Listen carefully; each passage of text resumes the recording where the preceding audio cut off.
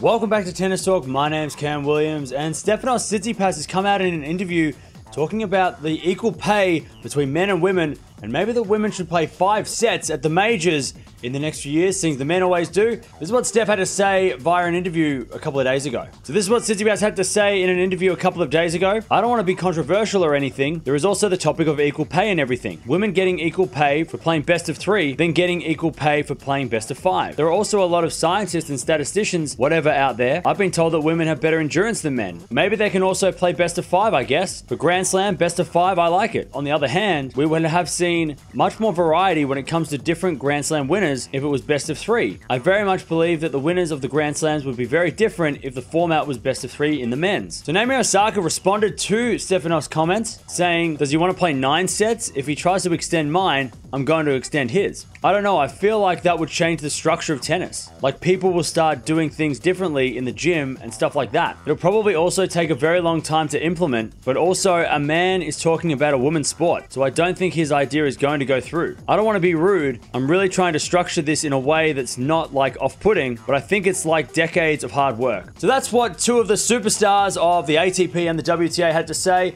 But let me know down in the comments below, what do you think? I personally think that best of 5 sets in women's tennis maybe extends the Grand Slams too long, and it'd have to be 3 weeks to cover every single match with men and women playing best of 5. There's going to be some long days, but I wouldn't mind a 5-set final for the women, because I feel like the finals are on their own anyway. You don't have much of a time limit. It's the final match of the tournament.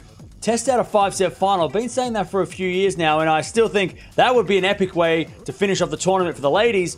I just don't think 5 sets for every single round would work, though, because you'd have to play Grand Slams over a month, and there's just not enough time to do that. But what do you think? Or do you think that the men should go down to 3 sets? I don't think they should go down to 3 sets. There's already so many changes happening to the 5-set matches with the tie breaks in the final set. I don't want to see 3-set finals in the men's. That would just ruin everything for me.